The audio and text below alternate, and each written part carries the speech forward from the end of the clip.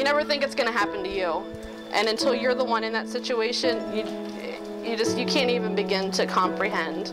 Miscarriage and stillborns are something that are not talked about in the general public. They're just like, it happened, move on, you can have another baby. And what they don't realize is that was your baby. That's part of your heart. That wasn't just something you can move on and get over.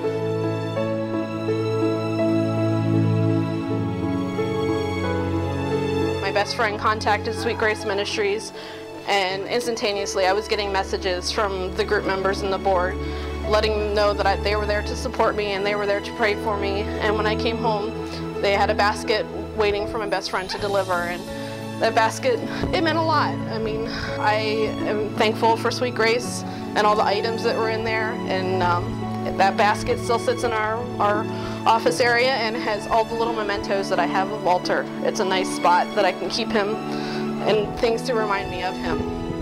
So I just thank Sweet Grace for that.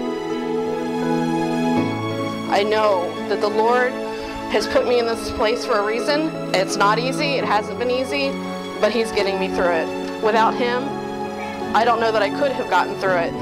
And some of those resources in that basket, you know, could be a light for some of those people that don't have that faith and that stance.